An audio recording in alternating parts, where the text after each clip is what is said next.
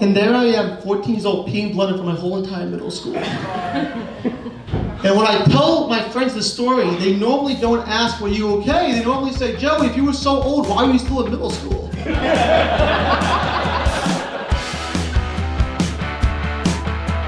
They didn't know what was wrong with me, which you don't want to hear that. Like, you want to walk in and you want to be like, you hurt your dick? Happens every day. Get in there, you crazy bastard. They're like, broken penis? I got a story for you. That was not the vibe. The vibe was like, oh God, this looks bad. I'm like, don't you see this shit all the time? What do you mean this is bad? Like, I went to a pizza place, the guy would be like, broken penis, free pizza in the house.